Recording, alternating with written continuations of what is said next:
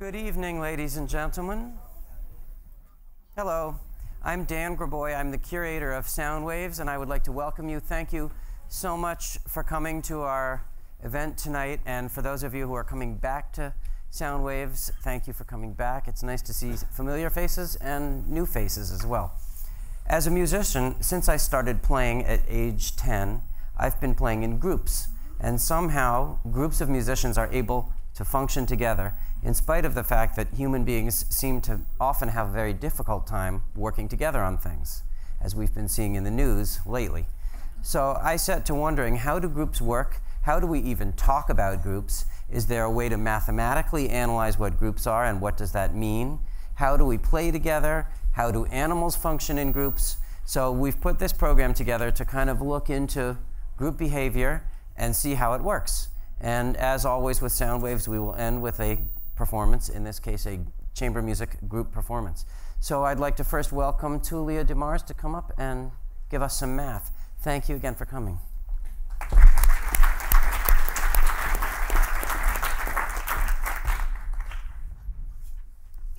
All right, hi everybody. So I'm going to be talking about what mathematicians mean when they say groups. And unfortunately, they mean something quite different. They're not actually analyzing groups of people or groups of bees or I guess groups of monkeys that we'll hear about later. They're, as mathematicians do, they make everything very abstract. I'm going to try to briefly relate it to what we might actually think of as a group. So one definition of a group might be, as Dan sort of suggested, a collection of objects that interact. So I'm going to just draw a picture of this. So here's my group, and there's a bunch of dots. Those are my objects. And here's how they interact. So they're going to interact via this star. So two objects come together and create a third object, okay? And that third object also lies in the group. Okay, so this seems very abstract, but you should be thinking this. This reminds me of something. What does it remind you of? I'll give you a hint. Addition of numbers, right? Okay, so instead of these dots, why don't I just have a bunch of numbers? So here I've chosen the integers.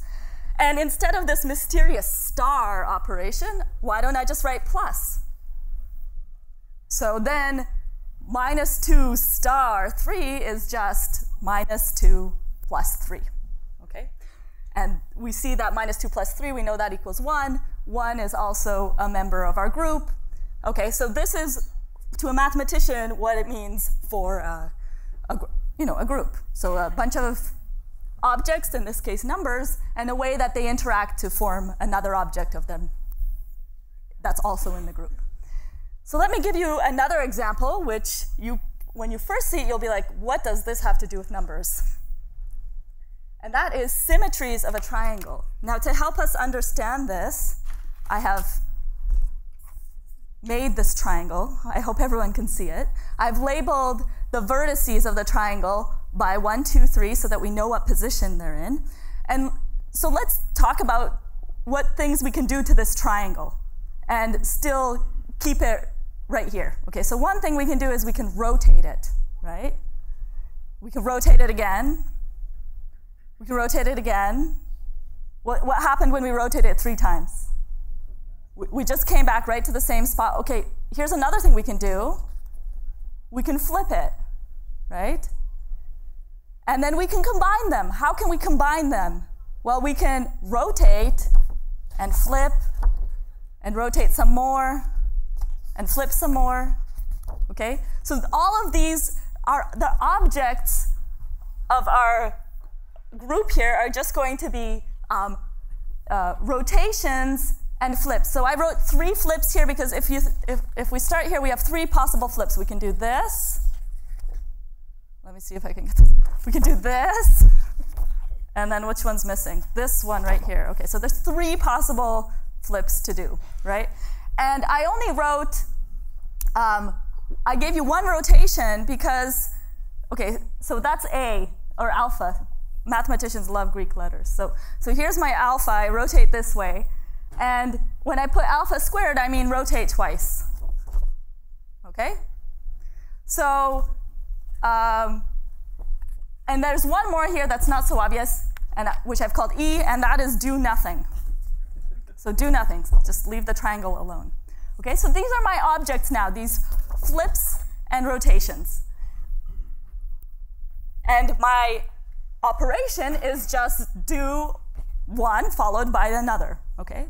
And that also gives me a symmetry, right? If I rotate and flip, this gives me a symmetry of this triangle, okay? All right? Quiz. It's quiz time. Okay, I promise to give you no more than 2 quizzes during this talk.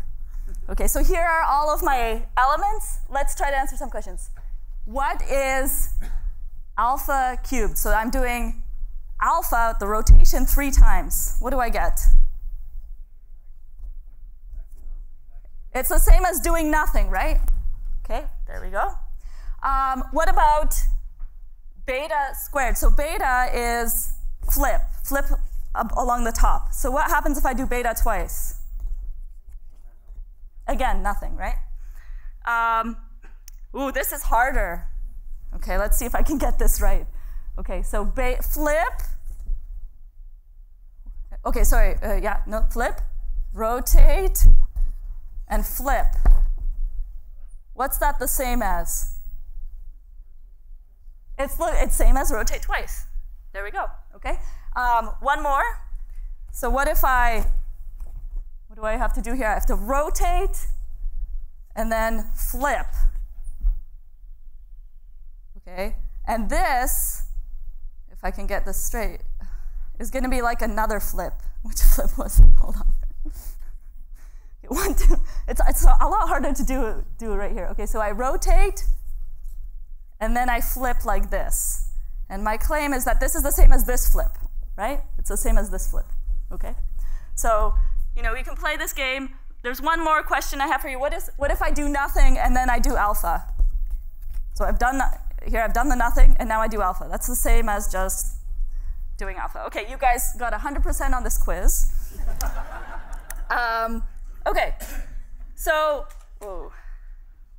here I've written out the whole sort of multiplication table of symmetries of a triangle. So just like a multiplication table from school, you can, read the bottom line there, delta times beta. Well, that's going to give me alpha squared. So you have a whole multiplication table.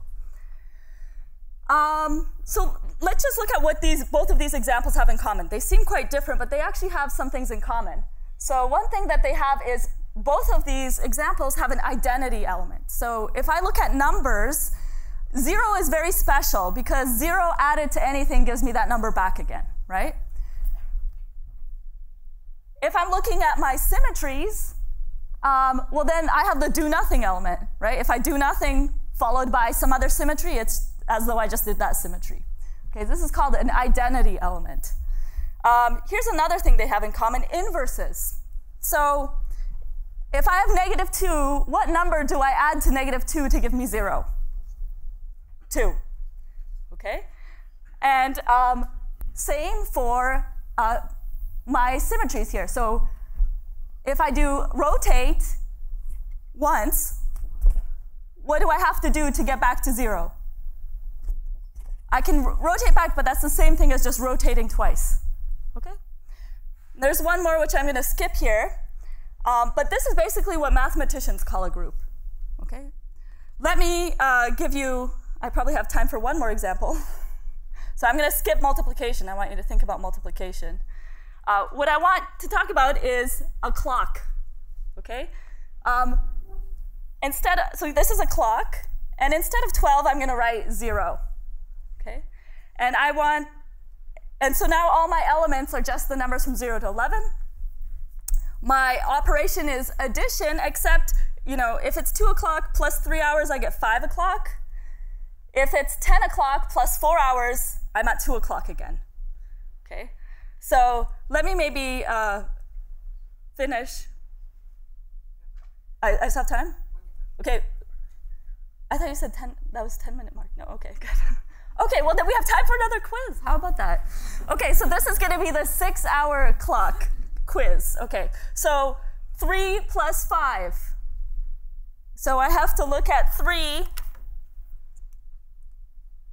I'm here and I add 5 hours. So 1, 2, 3, 4, 5. I'm at 2, right? Okay, try this one. 4 plus 4 plus 4. Okay, this is gonna be a little bit more painful. All the way to 4. 1, 2, 3, 4. 1, 2, 3, 4. I get back to 0. Okay, let's ask about inverses. What is the inverse of 2? So what do I add to 2 to give me 0? 4. And you know, probably, I wonder how many of you guys are cheating because you can sort of see the answer there. Okay. Okay, so this is the addition table for the 6-hour clock.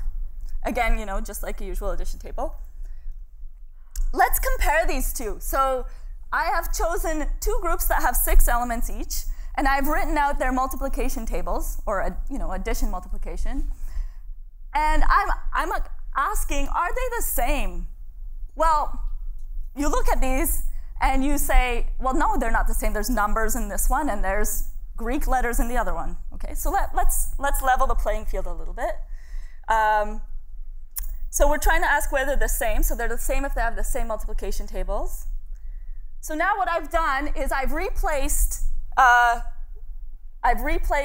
letters, the numbers and the Greek letters with just A, B, C, D, E, F. Okay.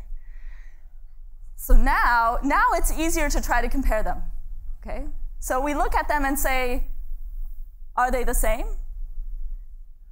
They're still not the same, but you know what? We'd have to double check. Maybe there's some way I can write these guys, you know, rearrange the order to get the same multiplication table. So unfortunately, that's false in this case. So there's no way to reorder these elements to make the tables look the same. These groups are actually different. Okay, so let me just finish that.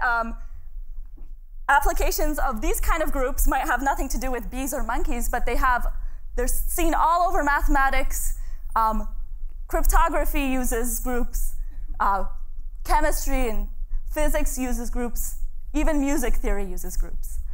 And my last slide is a picture of a very famous mathematician, Galois, who actually is the one who coined the term group for mathematics in a letter the day before he died in a duel at the age of 20. So he's the one who we have to thank for this. And that's it, no more quizzes.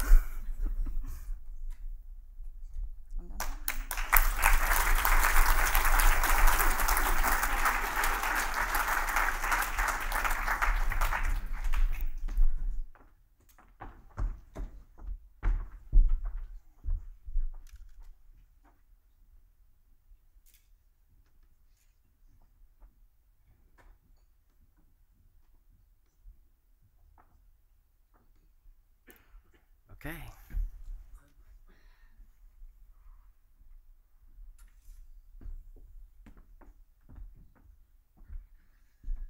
Greetings. I'm Henry Hagedorn. Can I have the thing for myself? Can I wear one?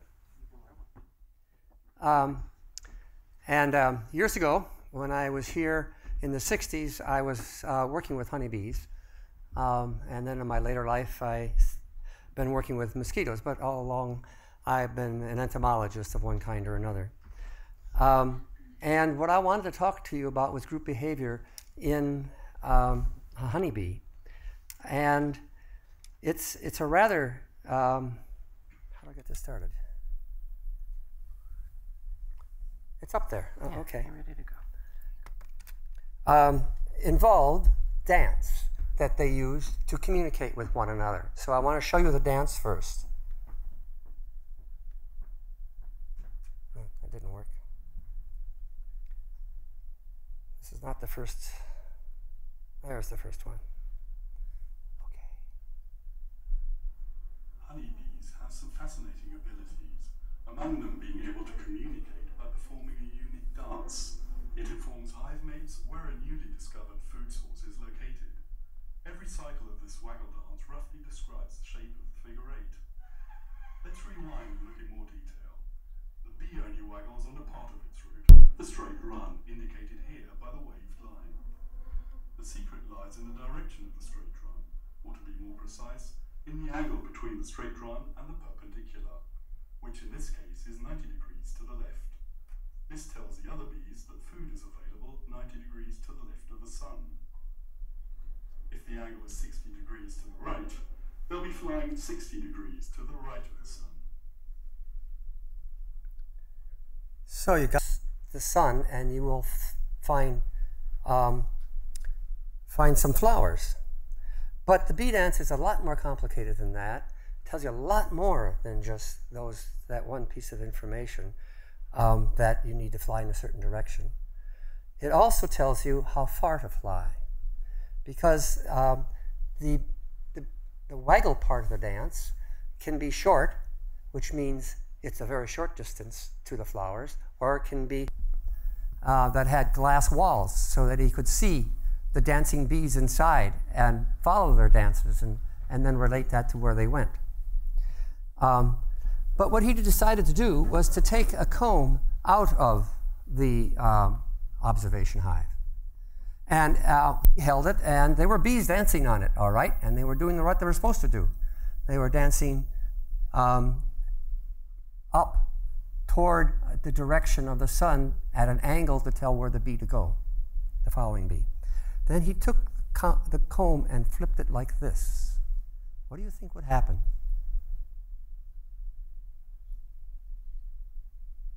Any ideas? The bees got all disoriented, but when he looked carefully, he discovered that they were actually pointing directly at the source. Instead of converting that from the position relative to the sun, it was now saying, go fly that way. And that's where you'll find them. And as he turned around, they kept on pointing that way.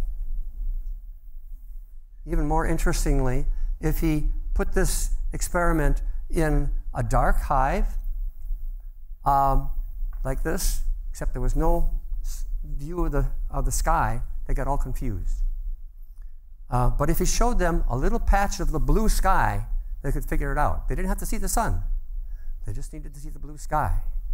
Anybody have an idea about how that might work? How could the bee determine where the sun was just looking at the blue sky? Shadows? Writing? The brightness, okay. Yes? Pattern of polarization. Pattern of polarization. That's a scientist talking over there. Yeah, that's exactly right. If you look at the skylight with a polarized thing like you have in your sunglasses that blocks polarized light, and you turn it, you'll discover that the skylight is different in different regions of the sky, indicating where the sun is. So this is really cool. Very simple little thing that he did. The other things that the dance tells the following bee, who's following the dance, first of all, the bee has an odor, and that odor came from the flower that it was just visiting. And so the bee that's following can tell where, what kind of flower to search for by the odor of the bee. The dancing bee will also give little samples of nectar to the following bees. And that tells them how much sugar there is, and that tells them how important it is to go look for this bunch of flowers. And in fact, the bee who's doing the dancing will do it much more vigorously with high sugar concentration in the nectar. And also, if there are an awful lot of flowers out there, then it just really goes at it for a long period of time, dances and dances and dances. But if it's not so excited, it just does a couple dances. There is a way to stop a dance. This is kind of interesting, that in fact there might be reasons for the following bee to go out and discover that it's not what it's supposed to be. Like, for example, the bees stop producing nectar. The honey is no longer in the flowers stop producing nectar. So, or the bee comes to the flower and there's a spider there, and or a praying mantis that tries to grab it, or a scientist who comes along and tries to pinch it. And that's how they did these experiments. They pinched the bee. And when the bee then was afraid, scared by something, it would come back to the colony, and when it saw a bee that was dancing, it would bump it, it would butt it, and then it would do something else.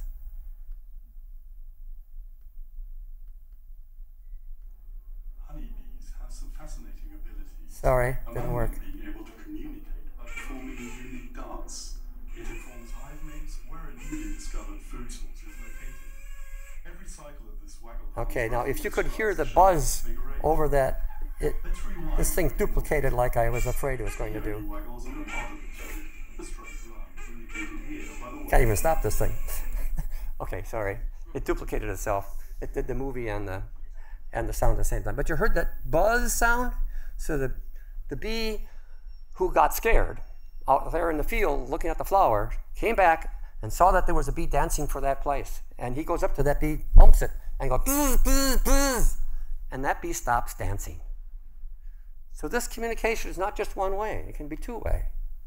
The bee that follows the bee dancing and learns something about what's going on out there can come back and say, hey, this isn't so great anymore. The bee also learns other kinds of things. But it's been shown in a number of experiments that oftentimes the bee following a dancer does not actually do what the dancer tells them to do. Instead, the bee can just go out and search for flowers that contain that have the right odor. Instead of going in the right place, they just go anywhere and try to find the right odor. Or they may remember a dance. Remember a field of flowers that they had been to in previous days. And so instead of following the dance, they just go right out and go right to the place they had been, where the flowers were great.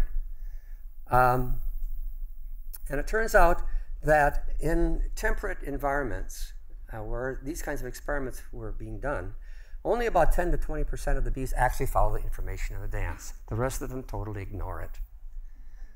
However, if you go into the tropics, where the flowers are very, very different from fields of flowers all over the place, instead you've got a tropical environment with a few trees with flowers in them that have only flowers for a short time, then it's very important that the bees follow the dance, and they do.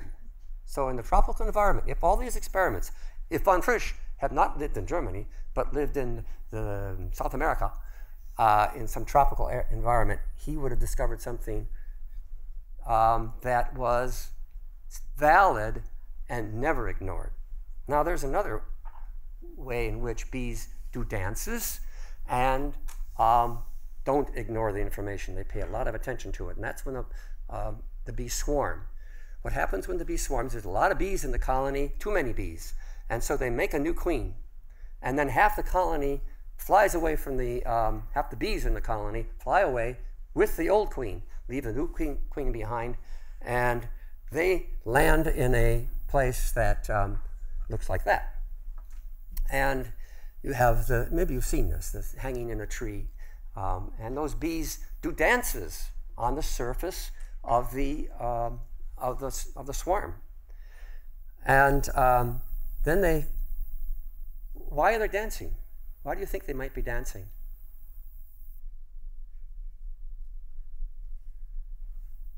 Well, they're looking for a new place to live. And so they will go and search for places to live. This guy here, Tom Seeley at Cornell, did some really interesting experiments where he asked the question how these bees decide that they should go to a particular place. In fact, usually there are a number of places that they could go to. So how do they choose the one to go to? So it looked something like this, where initially, early in the day, they found a couple of places, and there are only two of them in this case, and some bees are dancing to one of those. These guys here are dancing over here, and that dance indicates a nest over there. and some bees are flying back and forth and looking at them. Over time, the bees that are dancing here are fewer in number, and more bees are dancing to that place. And eventually, all the bees are dancing to that place, and that's where they go. The bees that are doing this are called scout bees, and they tend to be the kind of hyperactive bees, like some of your kids are. And they are the kind of bees that are just ready to go out there and try and find some place right away. But any bee can be part of the team that looks for a new nest. By following a dance, they can become part of that team. Here's the history that Tom Seeley determined, looking at the different places that the bees had discovered as possible new nests. And there were a number of them. And a lot of them were saying, the best place is over here, number A. And that is indicated by the width of the arrow. And how far it is indicated by the length of the arrow. There's a short one, this is a long way away. So these three sites here seem to be the best in the early part of right after the swarm landed. A few hours later, still a lot of sites, and they're changing their minds. There's a site over here that's suddenly new. It wasn't over here, and it's got a fair number of adherents. This one's gotten more important. That still is important. That one is getting more important than it was, and so on. So over the period of time, these bees are dancing to different places, and more bees are becoming interested in different sites by the vigor of the dance, by going there themselves and looking for, to see what they think that site looks like. And it keeps on going for a couple of days until finally, a couple of days later, all of the bees are dancing to one place, and then they take off and they land there. Sometimes, however, they can be in a situation like this, where you have two different sites being shown, and they're persistent. These guys, blue guys, are really persistent. They think it's great, and they're not going to go that way. And in that case, the swarm can leave and try and go off in two different directions. But there's only one queen, and it's gone with one of them, and so they all come back to the place where they had been, and they sit there and talk some more. And they think about this a little bit more, and they finally, eventually leave. So how do they decide? Well, Tom Seeley concluded that this dance is a very key feature to finding a new nest. They don't ignore it. And that we could learn a lot about cooperative decision-making, like in Washington. And one bee, for example, some senators could decide, could take part in this decision by searching for a nest and dancing. And in this way, it's looking for a broad set of alternatives. So you have a lot of senators all thinking about different things, but they're communicating. They're telling each other about how exciting this new bill is going to be compared to that bill. And then they get more of their other senators interested in this bill. And that senator and these senators think, well, maybe should be changed a little bit. So they decide for themselves by these dances, by going to look at the quality of the new nest to figure out how good it is. And finally, a quorum is reached where everybody is convinced. And so they finally decide. Carl von Frisch called the bee dance the Tanzsprache, which means a dance language. And he received the Nobel Prize in 1973 for that discovery. Wikipedia, good old Wikipedia, defines language as a system of symbols with a set of rules, which we call grammar. So do you think the bee dance is a language like we have? How many say yeah? Wow. How many say no? Why not? What? It can't express ideas. Can't express ideas. That's an interesting response.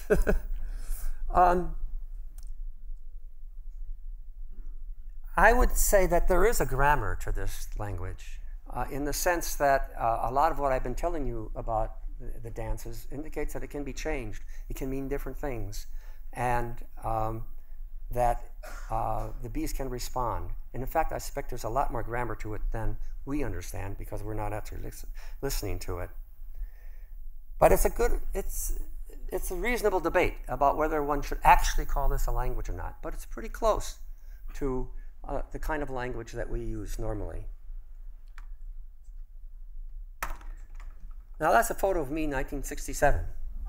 I was at the University of California, Davis, and I was a student there, and I was teaching a course in bee biology, and I was already interested in swarms. And one of the things you can do with a swarm is you can take the queen and put her in a little cage, and I put it right between my lips. I held the cage on a little wire so it was hanging down. And the swarm then smells the queen from a distance away and comes toward the queen. And they'll land on it like that swarm you saw in that picture hanging on a tree. So they're hanging on my chin, just like that. And so I guess I was being kind of crazy. But I guess I wanted to prove to my wife that I was courageous, so there you go. Thank you very much.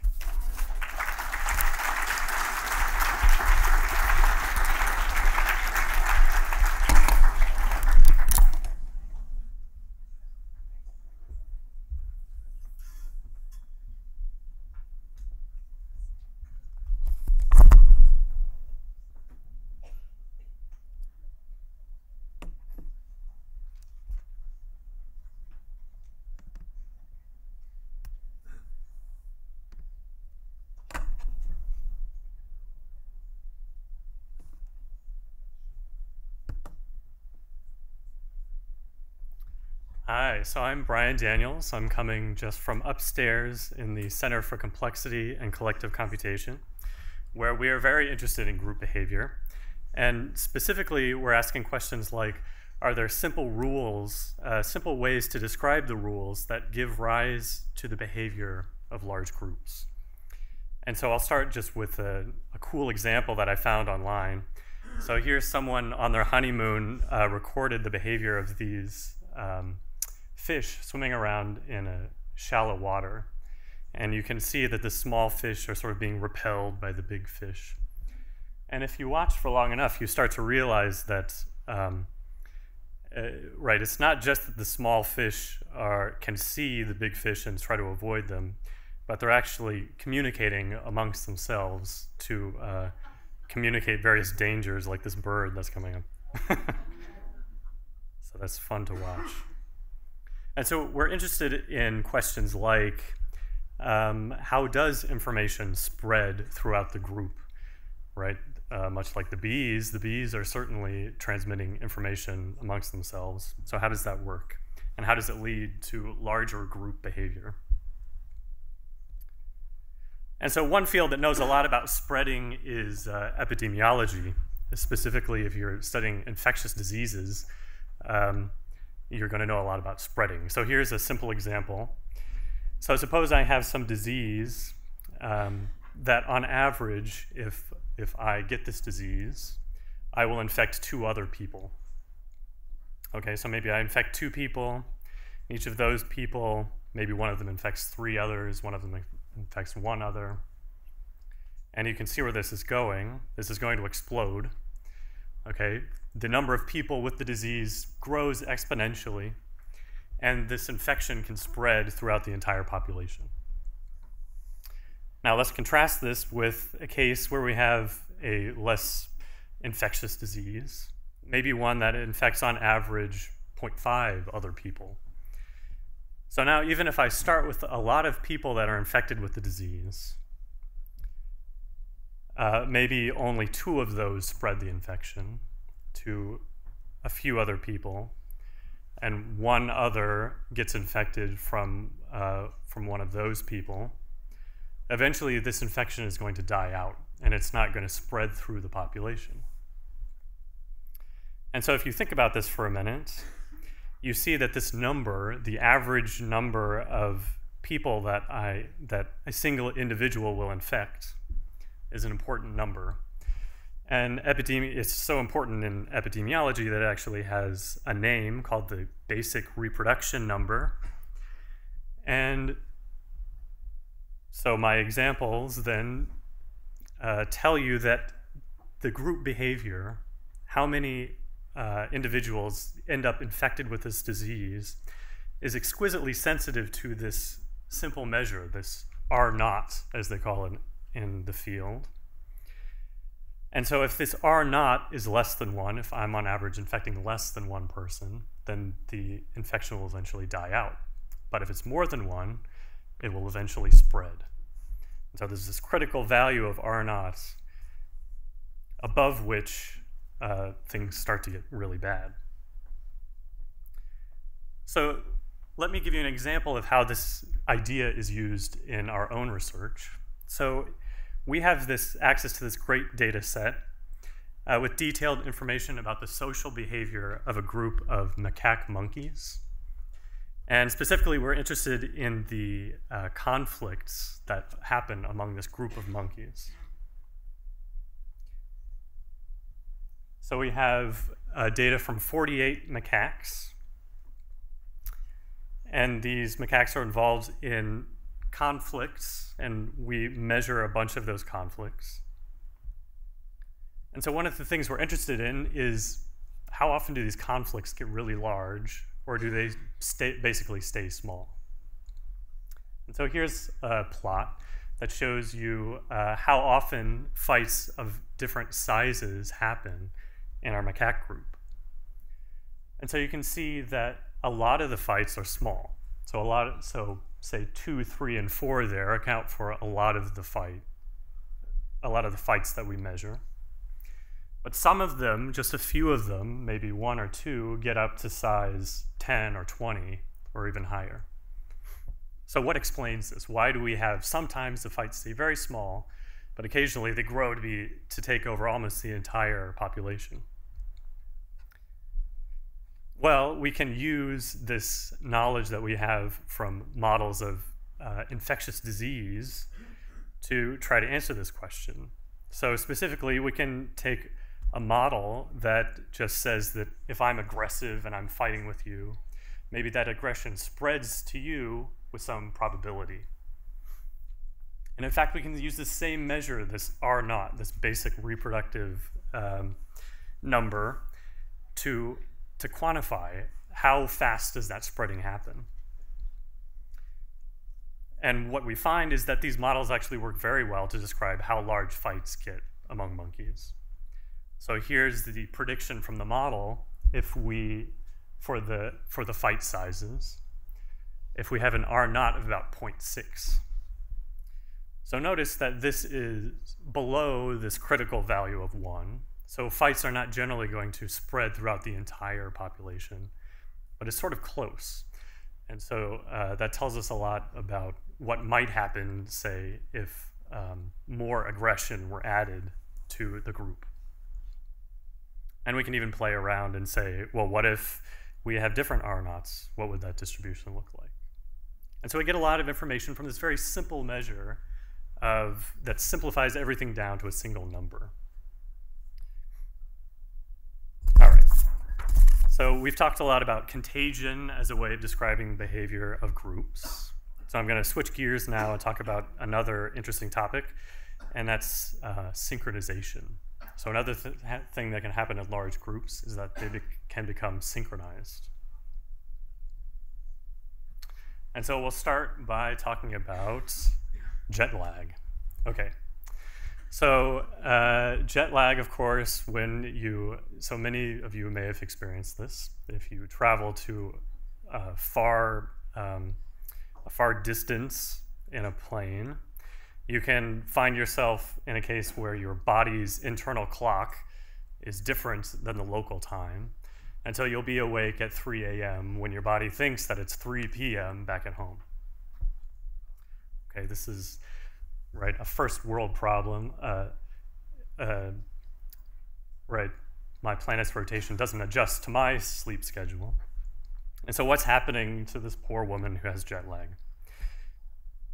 Well, it turns out that there's a small bundle of neurons about the size of a grain of rice that is called the suprachiasmatic nucleus, and it sits right behind your eyes. So all of you have one of these, and it contains about 20,000 neurons that constitute your biological clock. And it tells the rest of your body through hormones that are secreted what you should be doing at various times during the day. So when it's nighttime, you should be sleeping, then you start to feel tired. And when it's lunchtime, you start to feel hungry. But it is this thing that gets tricked when you have jet lag. Okay, so what do we know about this bundle of neurons? We know that it should act like a clock. So somehow it has to oscillate, it has to repeat itself every 24 hours. And we know eventually you get over jet lag, right? So you must be able to somehow adjust to match the time of day. So this clock adjusts itself automatically. And how it does this is known. And it does this by looking for cues from the sun. So if you see a bright light, then it's assumed that it's day. And so if your internal clock detects that it's behind, then it will speed up. Or if it detects that it's ahead, then it will slow down. And this is a measurable effect. And so this kind of synchronization, so your internal clock is synchronizing to the time of day, is called what we call entrained synchronization. So your internal clock is just adjusting to match some master clock that exists out in the world. And it's measurable, so one experiment you can do is expose people to bright lights at weird times of the day. So if you, see a bright light just before when you think it's going to be dawn, then your clock will adjust itself, it will speed up to try to match the new cycle. And similarly, if you shine a bright light just after when you expect it, it will slow down. So this is a simple explanation for how that clock works. And it makes sense. But the real surprise comes when you look closer at how these neurons are working. So remember, we have 20,000 neurons that have to work together to make a collective clock that has these properties that it will oscillate once every 24 hours and that it can be adjustable. And if you look closer at these, the surprising fact is that every one of these neurons is its own clock. So if you take one of these neurons out, it will oscillate with some period that's close to 24 hours. But in fact, there's a lot of variability. So some of these neurons will oscillate, say, with 22 hours, over 22 hours. Some will oscillate over 26 hours. So there's a large amount of variation. There's also a large amount of noise at the individual level. But somehow these all come together to make this very stable oscillation that's almost exactly 24 hours. So how does that happen? And notice that it has to happen too, even if you can't see the sun. So even if there's no master clock, if I put you in a dark room or a cave for a few days, you'll still have your 24-hour oscillation. Maybe eventually you'll get sort of out of sync with the outside world, but you'll still be at about that rigid 24-hour cycle. So how does this happen without that master clock? Well, it turns out there's not just something called entrained synchronization, but also spontaneous synchronization. So what if these cells can now communicate with one another? Can they all decide, come to a consensus on the correct time of day?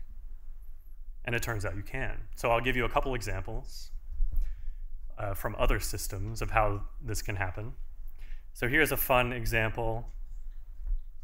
So here I have a set of metronomes, 5 metronomes, each of which is clicking at a slightly different rate. And so they'll just go on clicking at different rates.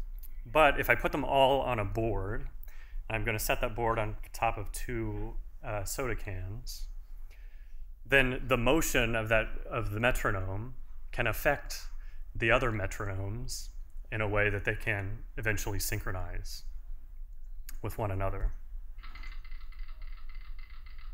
Okay, so here they're all just doing their own thing. Now you see just by these minute little corrections, they're communicating with one another.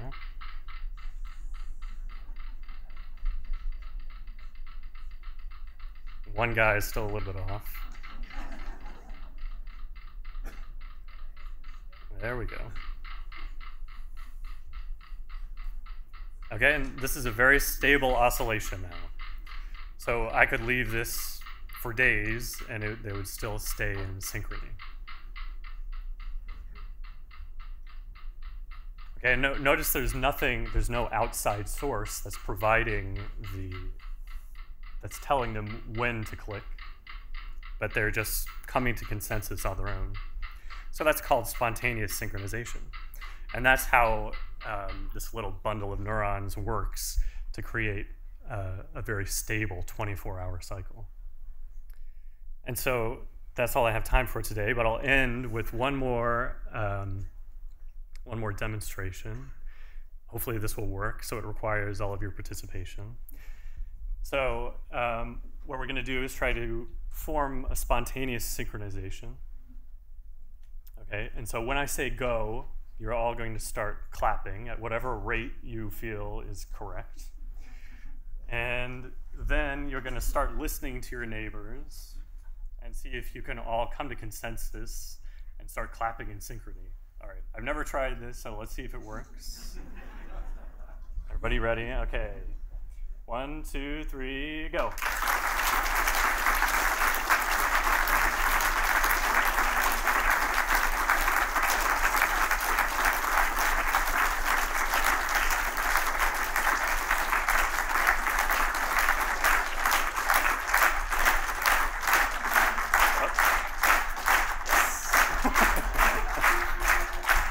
All right, very good. Thank you.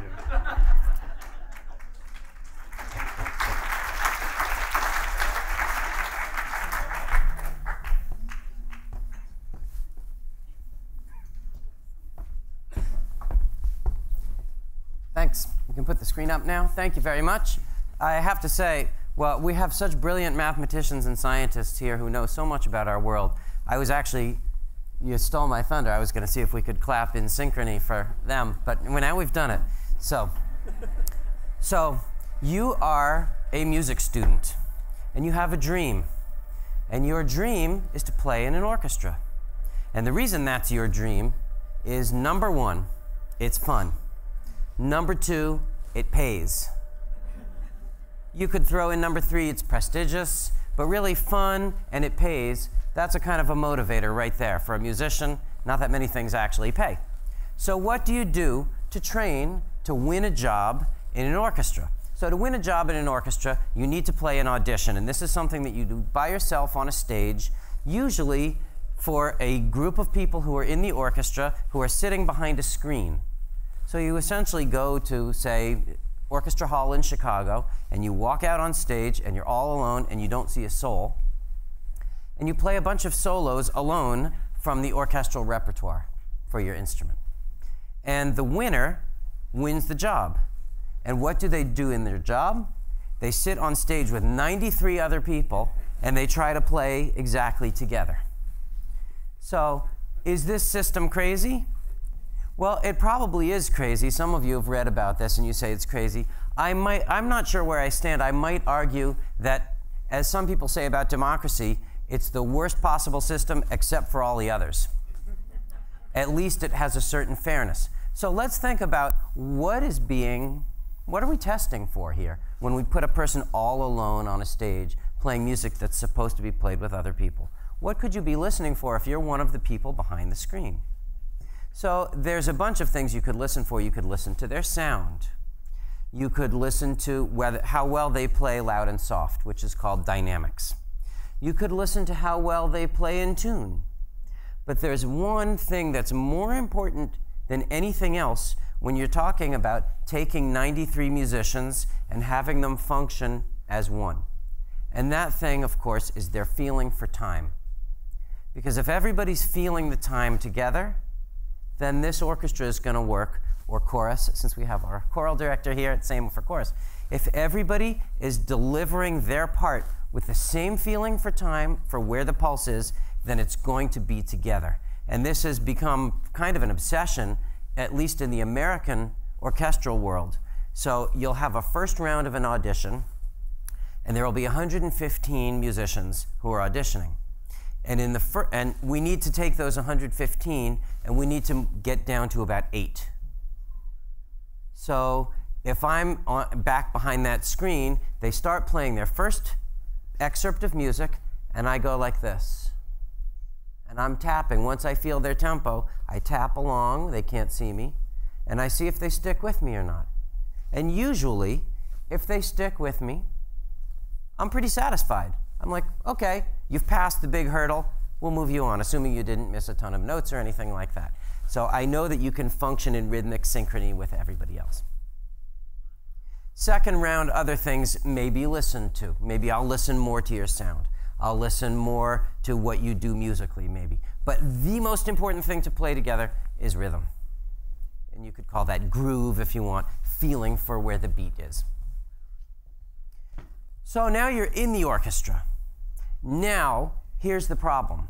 You have 93 musicians, and all of them have sat in a room alone for countless hours, and not only have they developed their sense of rhythm and pitch and how to control their instrument, but they've also developed their sense of taste, their idea of how Brahms should sound, how Beethoven should sound, how Bach should sound, how Mahler should sound, and how Schoenberg should sound. And everybody is an artist, and everybody is at the top of their profession, because believe me, it's extraordinarily hard to win these jobs. You have incredible competition. Lots of my guys, my students are over here, they're all going to win jobs. But not everybody wins jobs. No, it's very, very hard, as they know, and they work unbelievably hard to try to win one of these spots. And by the time they win it, they, I promise you, are going to be an expert. Absolute expert.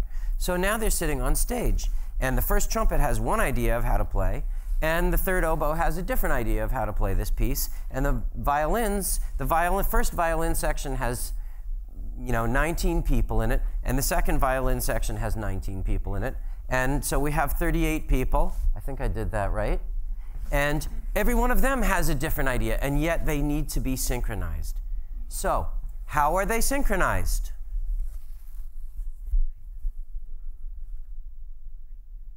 We have a conductor. So let's think about this now. We have a motivation for people to form a group, be it economic, artistic, social, whatever it may be. There's a motivation. And now in the case of an orchestra, we have a structure of authority. Because without that, as those of you who are academics know, if you put 10 academics in a room, you don't get anything done at all, because everybody has an opinion.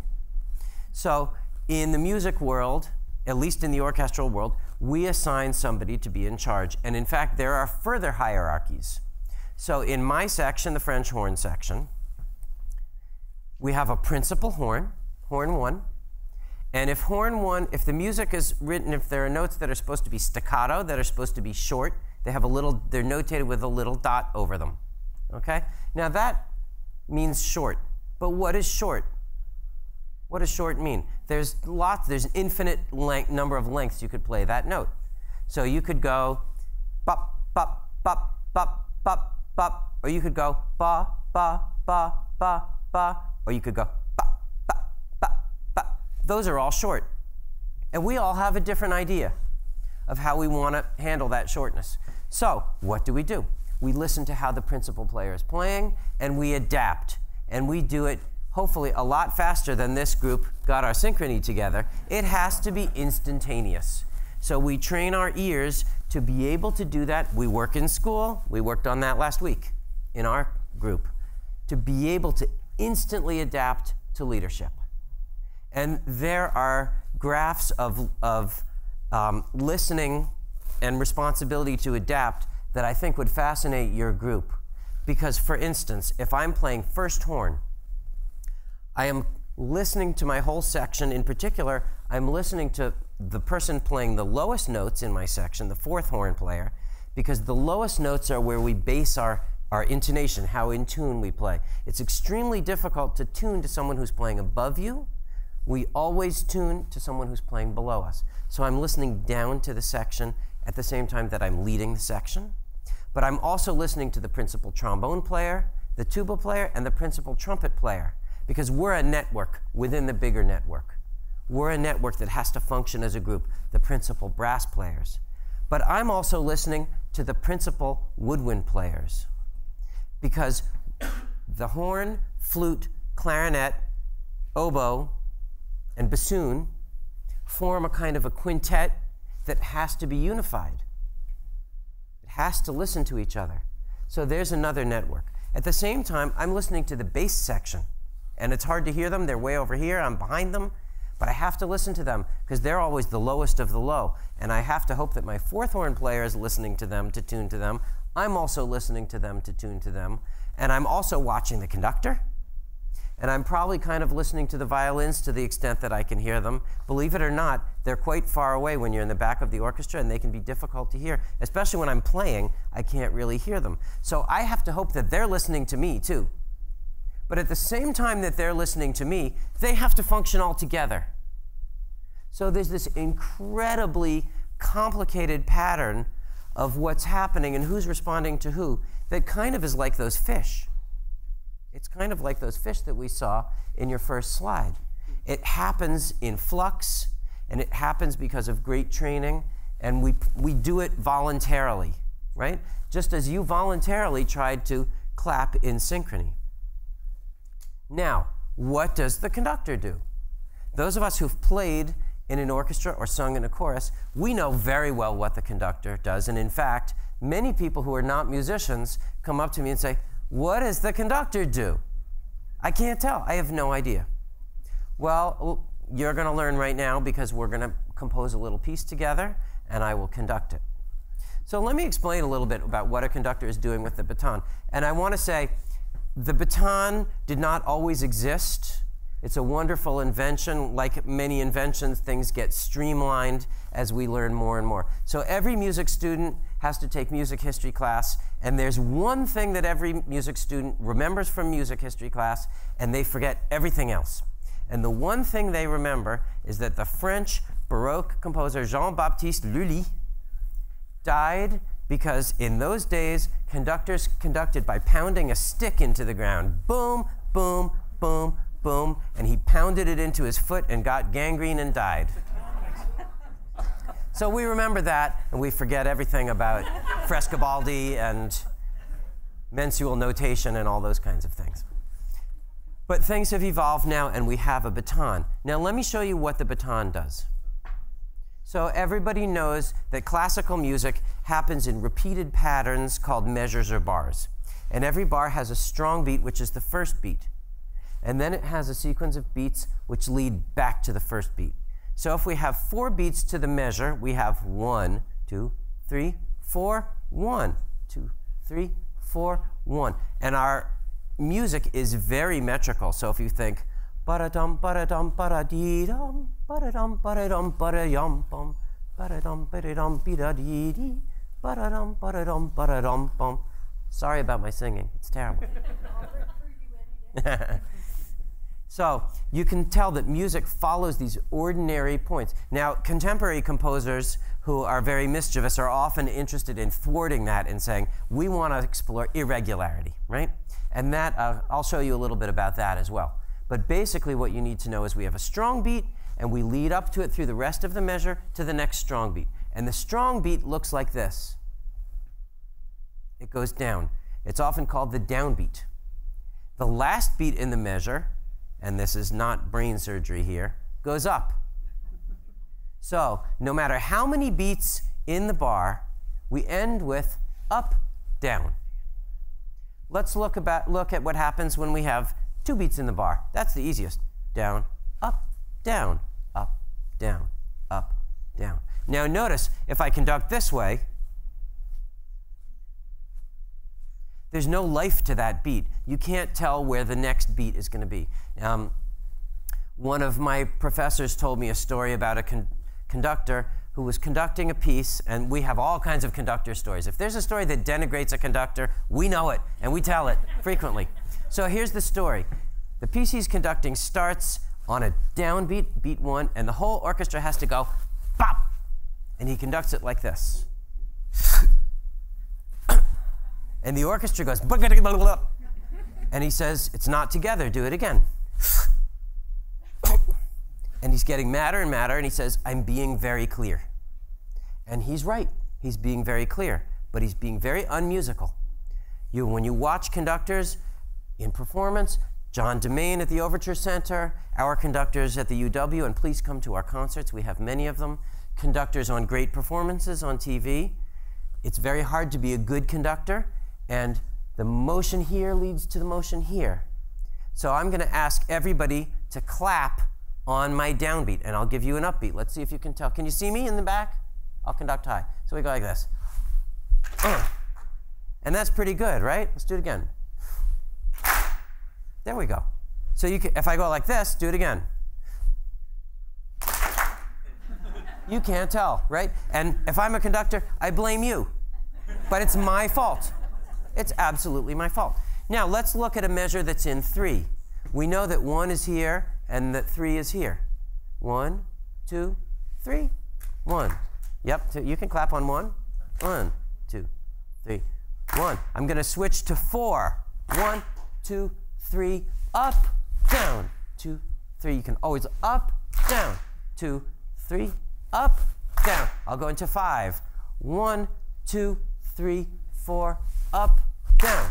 Right? And no matter 7, 1, 2, 3, 4, 5, 6, 7, 1, there's always an up and then a down. So in terms of transmitting information about pulse, that's what the conductor is doing. But that's not all the conductor is doing, because the conductor wants to control everything, because the conductor is sculpting a performance so that the group has a group voice, a group entity. Because if all of you, and there's maybe 150, 170 of you out there, if all of you do a different thing, it's not going to sound good. So clap with me. I'm going to give you 3, 4, 1, and I want you to clap on 1, and I want to see if you can figure out how I want you to clap, and clap the way I want you to clap. Ready? Exactly. How about this? Right? So there's lots of information. I can do this. Right? And I can do this. There's information in my face, information in my body, and information in my baton. And where do your eyes go when I do this? Right to that baton. It's moving, and it's white, and you can see it, and it tells you what to do. And when you play under a good conductor, and I would say I have played under 2 exquisite conductors in my career. 2. That's it, because it's so hard to do this well. But my feeling when I played under a good conductor was I knew when to play, I knew how to play, and it felt like it was my decision. And the entire orchestra was together. Everybody. That's what a conductor is doing. Now, what about when we play in small groups? What about when we play chamber music? So I would like to invite my colleagues up before we perform. I'm going to move the bees, if I may, so that you can all see. Please come look at these bees. They're unbelievable. They're so sweet. And there's a queen with a red dot in there. Can we just slide this maybe out of the way?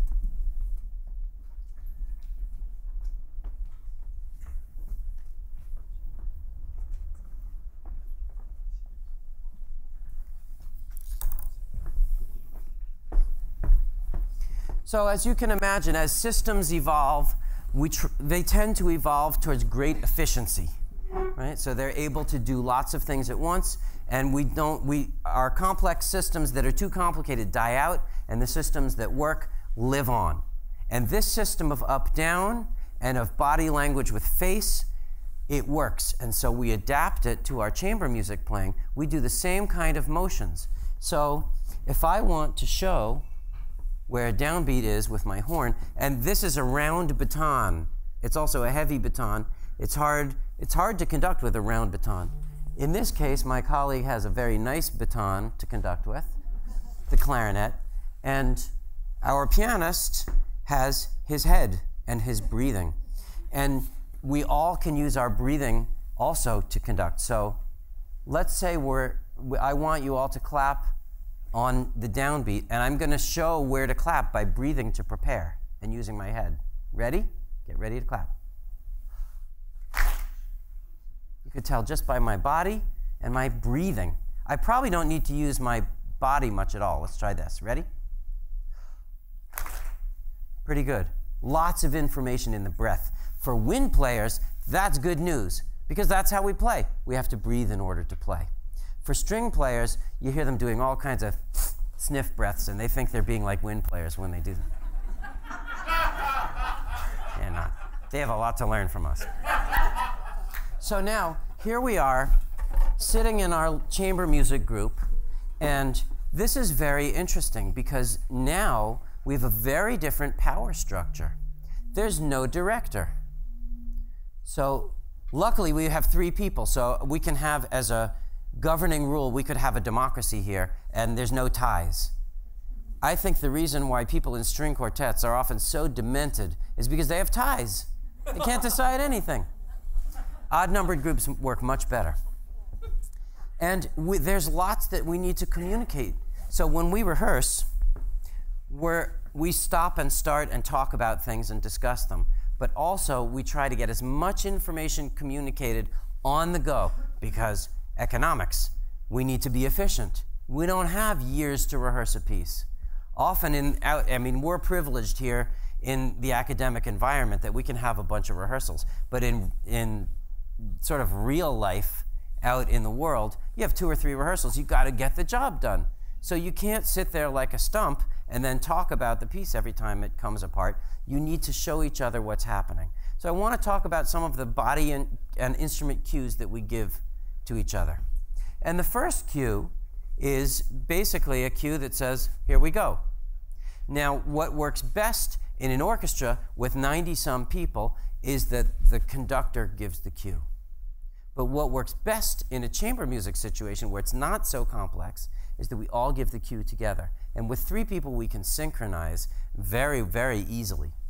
So if we play just an F major chord, maybe staccato, and we'll do that, and we'll all cue it together. And it's just breathing and showing. And again, up, down. And if we want to play bop, bop, we can't give the cue up because our first note is an up. So we have to give our cue to the side, and we'll play up, down. So you can kind of tell, even just by watching us, what's going on, where we are in the measure. And you can also tell by listening. And we're listening like crazy when we play with each other as well. So we have an interesting network going on, even within a trio. Even within a trio, we have a kind of a triangular-shaped responsibilities where I'm working with Linda, but I'm also working with Kit. He's working with me and also with Linda, and so on. So the triangle that you showed us with A, B, and C completely relates to the symmetries that happen within this group. We're also all listening to each other at the same time. Bear in mind that the amount of RAM available in the human brain is limited, which is why musicians have to practice so much. We have to ingrain this stuff into our heads until we can do it properly. And we can also use body language, just like a conductor would, to show how to play. Ready? F major.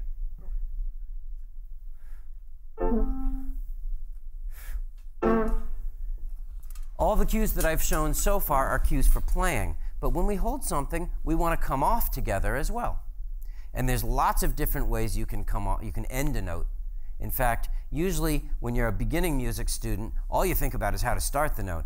But then later you get to college and it's like, oh my God, I have to figure out how to end this note nicely too. It's getting a little too much here. So if we play our chord and hold it, and then we'll just cut it off a couple of different ways.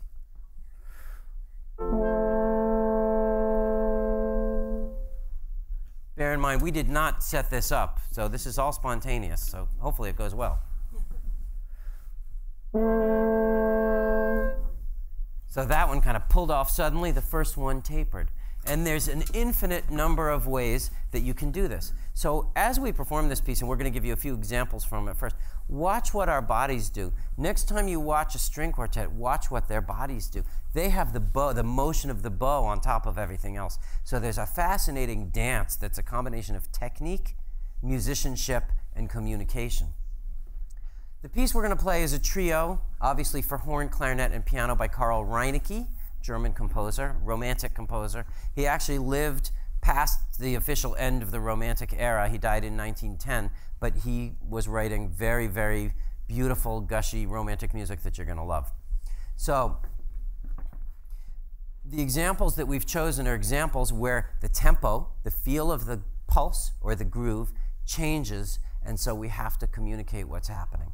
So the first three examples are from the first movement of the piece, and we're playing the first movement and the last movement. The piece is really long, so we thought we would just play 2 of the 4 movements. So we'll start at measure 66. Watch what we do. By the way, musicians have a term for when the tempo changes within the piece. We call that rubato. And romantic music, one of its hallmarks is that it has lots of rubato compared to, say, Mozart or Beethoven, where there's much less rubato. Styles evolve. Right there at 66.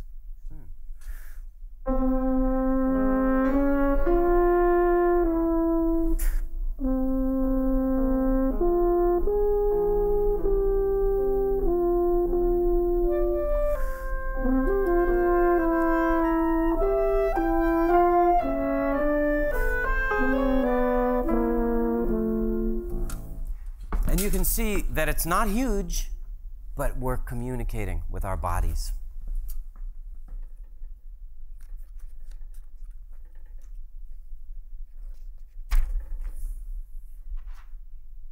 Okay, our next example also has a place where the tempo backs up, it slows way down and then picks up again. And this is at 190.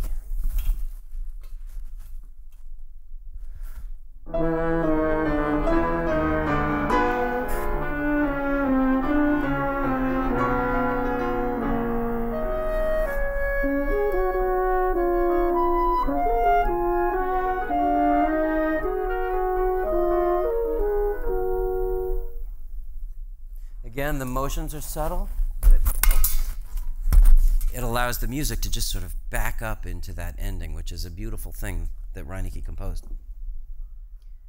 There's our next one, guys. 218. This is the end of the movement, and the ends of movements often slow down to settle, and this one settles. Notice, by the way, one cue that I often give and I teach my students to give is a cue that I call "Here I Am." So when I join the music, I'll breathe and give a little motion. I'm joining you right now. And that's not absolutely necessary, but it's very comforting. It's sort of like this move. Can you stand up? Right this way. We're together. It's a little bit absurd to see the two of us together. It's like, here I am with you. Thank you. You can sit down. I'm feeling short. Okay,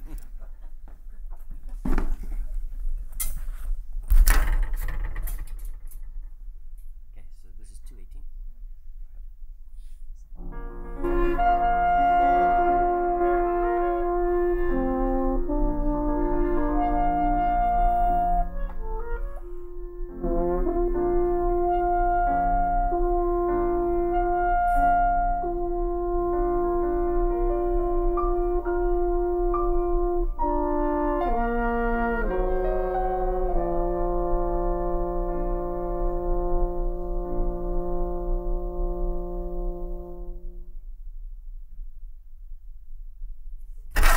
And Linda gave the most beautiful cutoff to that forced us to taper that note.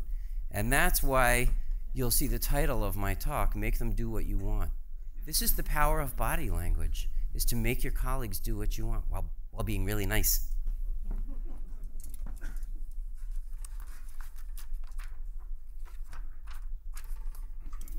We're going to start the second movement that we'll play, which is the fourth movement of the piece, and just watch our bodies and see what you see.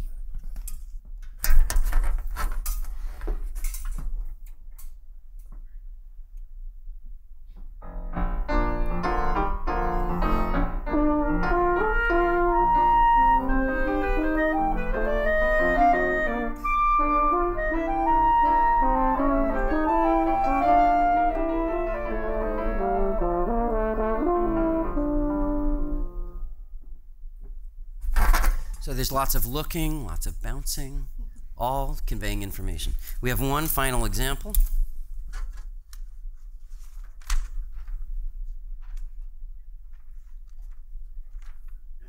Where is it? Sorry.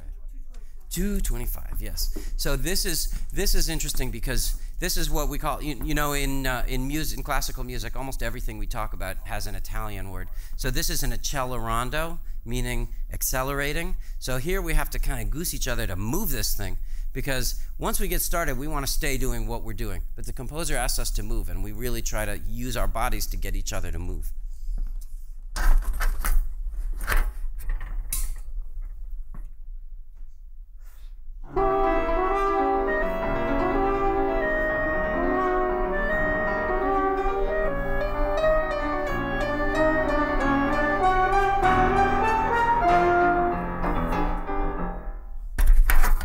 So there's this whole repertoire of gesturing that happens. We'd like to play the piece for you now. Feel free afterwards. Come look at the bees. In SoundWaves, we don't have question and answer periods because we don't want to be here all night, and I've already talked all night. But please feel free to ask any of us, scientists, musicians, mathematicians, any questions that you have. Please come back. We have a lot of SoundWaves events this year. The next one's on November 15th. And thank you so much.